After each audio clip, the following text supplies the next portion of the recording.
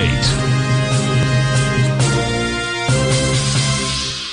Good morning, everyone. Basil Chapman here for the 11 o'clock Tiger Financial News Network Market Update. Thursday, the 24th, we're looking at the Dow down 104 at 42,410. Not very good action. This, I would have personally, just looking at this as a chart formation, I would have preferred instead of down 101, up 101 would have been a good start to trying to get back close to the previous high. Haven't done that yet. Got to worry a little bit about it because the S&P has already made that peak D in the Chapman wave methodology where other things can happen. And it's up 9 at 58.07. That's much better with the Chapman wave Roman candle yesterday. But I'd like to see it actually close more towards the plus 18 or higher area today, and a good session on up session tomorrow to kind of save the day, as it were. QQQ right now trading up 2.5 at 490.80.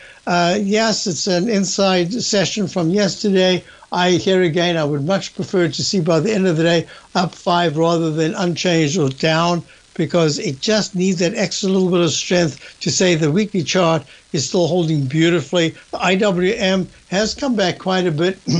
It's up 94 cents at 220.18, but it needs much more. It needs to get to the 220-235 area by, I'd say, Monday. Definitely not below 218. We're looking at the gold.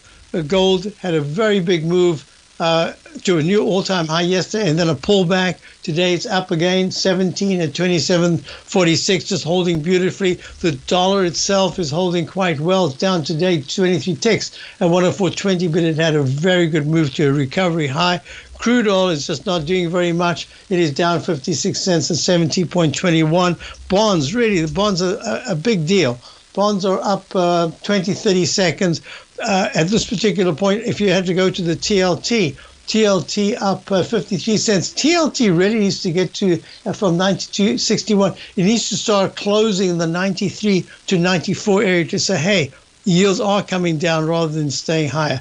So with that said, I'm going to say have a great session, and check out my opening call, my daily newsletter, and becoming what is it, a week from Tuesday is the election, so I think the market is going to start having a little bit of a conniption either way, up or down.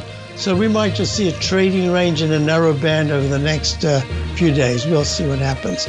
So with that said, I'm waiting for the music to come on. Is there music? Have I beaten the gong, or is there still to come? Oh, there it is. Have a wonderful day. Basil Chapman signing.